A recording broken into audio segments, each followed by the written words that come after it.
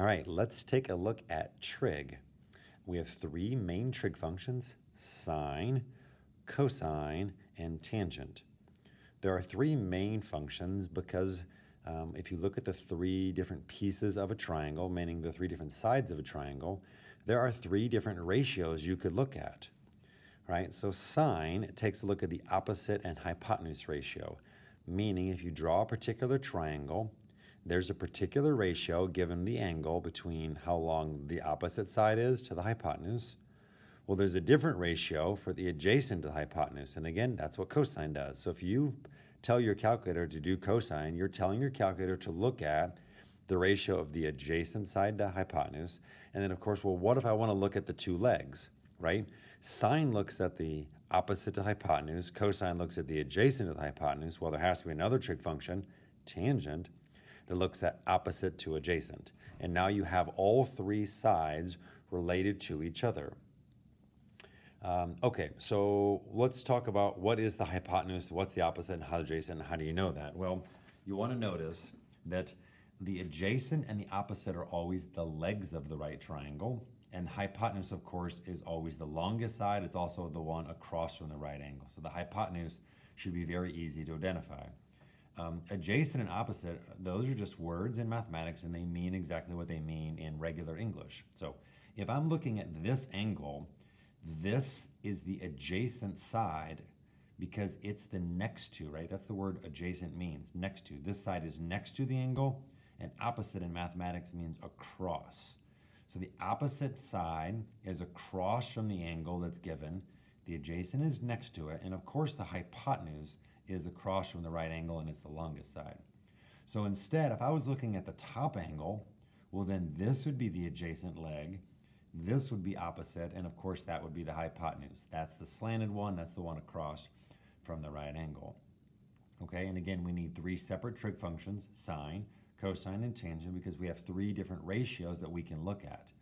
We can look at those two, or those two, depending on the situation. So let's take a look at a numerical example. Let's say I had this triangle, this right triangle, the 5, 12, 13 triangle, and I was looking at that angle theta. So if I said sine of theta should equal what? Well, sine of theta should be opposite over hypotenuse. Again, if this is the angle, the 5 is the opposite of it. The 12 is, of course, the adjacent, meaning it's next to the angle. And then this 13 is, of course, the hypotenuse. So sine of the angle, and this theta is maybe a new variable for you, but it's just like x. We usually use theta, when we're talking about an angle. We use x, y, and z, or little a, b, and c when we're looking at side lengths. So theta is this variable, just a Greek letter. Sine of theta is opposite over hypotenuse. So sine of theta would be 5/13. Cosine of theta would be adjacent over hypotenuse, and then tangent would be opposite over adjacent. Okay, to help remember these, a lot of people do say so, ka, toa, right? It's kind of like a mnemonic phrase, but it's actually just like a mnemonic word per se, where it says that, if you just remember, SOHCAHTOA, and you're going to write it down, SOHCAHTOA, SOHCAHTOA, SOHCAHTOA, SOHCAHTOA. Sine is opposite over hypotenuse. Cosine is adjacent over hypotenuse, and then tangent is opposite over adjacent. So this SOHCAHTOA helps you remember what trig function goes with what ratio. I also want you to remember that we certainly know that for right triangles, a squared plus b squared equals c squared. So if you know two of the sides, doesn't matter if it's two of the legs or a leg and hypotenuse, you can find the other one using the Pythagorean theorem. Don't forget that. And we also know that the three angles add up to 180, but for us, since trig is really only used in geometry for right triangles, we really know that the two angles add up to 90. So I'm going to just write complements, right? This angle and this angle, or this angle and that angle, or this angle and that angle, those add up to 90 because the whole thing adds up to 180, and 90 of it's right there, so the other 90 have to be there. So remember that the two angles are complements. We know the Pythagorean theorem, and then we're going to use a trig function, sine, cosine, or tangent, to find one of the missing sides, and then in the future, we can actually use it to find a missing angle. Okay, so let's do some problems. All right, so let's say I have this, okay? I know that this is 12, the hypotenuse, and I know this angle is 20. How can I use a trig function to find x? Okay, so let's write this down. Let's go through the thought process. First, let's write down SOHCAHTOA. SOHCAHTOA. It might be a good thing to write down at the top of your paper. SOHCAHTOA. Okay, so let's look at this one. If I'm looking at this angle 20 degrees, well, this x is opposite it. So I want the opposite, and I have the hypotenuse. And you ask yourself, what trig function relates those two things? You're like, well, what relates the opposite and the hypotenuse? Well, that's sine. So we could write the equation, sine of the angle, sine of 20, equals the opposite over the hypotenuse. Well, that's easy. All I have to do is multiply both sides by 12, and I should get x, right? Algebraically speaking, this is x dividing by 12. So I can just multiply by 12 there, and multiply by 12 there, right? Those 12s cancel. And then all I have to do is get out my calculator and take 12 times sine of 20. Okay, buttons on the calculator, right? Sine, cosine, and tangent right there. So 4.1. Let's round to the nearest tenth. So x equals 4.1. Sweet. Okay, problem number 1 done. All right, let's go on to this next one. Okay, how about this? I want x. I know the hypotenuse is 15, and I know the angle is 62. Well, if I'm talking about this angle, you see how x is next to it? So this is the adjacent side. This, of course, is the hypotenuse. Well, what trig function relates the adjacent to the hypotenuse? Adjacent and hypotenuse, well, that's what cosine is. So I can write the equation, cosine of 62 equals adjacent x over hypotenuse 15. And again, all I have to do is multiply both sides by 15. So x is just going to be 15 times cosine of 62. Oh, 62 about. And I'm going to get 7.0, I guess, so I'm going to round to the nearest tenth. Okay, 7.04 would round down to 7. Okay, so x is 7. All right, how about this one? Ooh, this one, I don't have the hypotenuse this time. Okay, but I have this angle, and if you look at this angle, this is adjacent, it's next to, and this is opposite. Well, look over here. Tangent is opposite and adjacent. Tangent relates these two, the legs. So tangent of 35 is the opposite over the adjacent. Well, that's easy. Look, the x is in the numerator again. All three of these were examples where x was in the numerator of the ratio. So all you have to do is multiply by 8 over to the other side, right? It's dividing on the right side, so let's multiply it over, and you get 8. Tangent of 35, and we hit enter, and we get 5.6. Okay? Nothing too hard about that. Okay, so I gave you 3 different examples. One example was sine, one example was cosine, and one example was tangent, so you just got used to those. But all 3 of those, the variable ended up in the numerator of the ratio. Well, I'm going to flip it around now. Okay, so let's look at here. This is my angle 40. This is the adjacent leg. This is the hypotenuse. So think about what trig function relates those two things. Oh, that's cosine. Okay, so cosine of 40 is 6 divided by x, right? Adjacent over hypotenuse. You're like, oh man, I don't want x in the denominator. I need x in the numerator, right? When you eventually solve for x, it's x equals something in the numerator.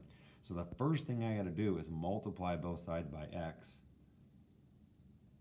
And then I'm going to get this statement. And again, that's x times cosine. But I want x times something. I want x all by itself. So we have to divide. And that's okay. Cosine of 40 is just a number. It's just the ratio. So all I'm going to do then is take 6 and divide by cosine of 40. And I'm going to get 7.8. Oops. So x here equals 7.8. All right, no problem. All right, this one. All right, that's my angle. So that is opposite of the angle, right, across from, and that's the hypotenuse. Opposite and hypotenuse are related by sine. So I'm going to write sine of the angle equals opposite over hypotenuse. You're like, oh man, look at that. The variable's in the denominator again. It's going to take me 2 steps to solve. The first step is to multiply by x. And the second step is then to divide out, because I want x all by itself. Okay, so then I'm going to get my calculator. Let's do 10 and divide it by sine of 58. And I get 11.8. X equals 11.8. Okay? All right, this last one, we're going to go even further. We're going to end up solving it, meaning we're going to figure out everything. But first, let's find x. X is the adjacent side. 7 is opposite, again, when you're looking at that angle. And, okay, opposite and adjacent. Oh, yeah, that's tangent, right? Tangent of my angle 20 equals opposite over adjacent. And again, x is in the denominator, so that's a 2-step algebra process. X times tangent of 20 equals 7, and then x equals 7 divided by tangent of 20. All right, so 7 divided by tangent of 20, and I get 19.2. All right, now, what if I said, you know what? I don't just want x, I want everything about this thing. Well, we know it's a right angle. What angle is this then? Well, if that's 20, doesn't this have to be 70? All right, so now I know both angles. And if you know that x is 19.2, right, so we now know this is 19.2. Can't you just use the Pythagorean theorem and say that the hypotenuse, 19.2 squared plus 7 squared equals c squared? I'm just going to use c for the hypotenuse. So that's 19.2 squared plus 7 squared. Let's go ahead and hit enter. And then let's take the square root of that. Square root. Oh, I didn't write that down. Let's just do it all in one step. This calculator is kind of screwy. 19.2 squared plus 7 squared, and we'll put parentheses, right? We want the square root of that. And we get 20.4. C equals 20.4. So if we look at that last one, I know everything about that triangle. I know both angles. I found the adjacent leg here, and then I actually found the hypotenuse using the Pythagorean theorem. Okay, so in general, that's what I did every time. I picked the correct trig function. Again, you pick the function based on what you have and what you want. For example, this one, I had the opposite and I wanted the hypotenuse, so I picked sine. Over here, I wanted the adjacent and I had the hypotenuse, so I used cosine. Here, I had the opposite and I wanted the adjacent, so I used tangent. There's only 2 choices. Either you solve with 1 step or 2-step. If the variable x or y or whatever is in the numerator, all you have to do is multiply by the 12. If the variable is in the denominator, it requires 2 steps. Multiply the x and then divide by the cosine. Okay? That should give you a pretty good intro on how to use trig. You can remember we do have the 3 trig functions: sine, cosine, and tangent. We have the Pythagorean theorem. We have the fact that the angles are complements. I'm going to suggest that you write SOHCAHTOA down to kind of remember the 3 trig functions: sine, cosine, and tangent, and then what they do. Remember, sine is opposite over hypotenuse. Cosine is adjacent over hypotenuse, and tangent is opposite over adjacent. And really, this all goes back to similar triangles and the fact that, when you type in sine of, 60 degrees, that's going to give you this ratio, because every single 60-degree triangle is a 30, 60, 90, and it has that exact ratio between those 2 sides. And so your calculator just, is really just a catalog and stores that information.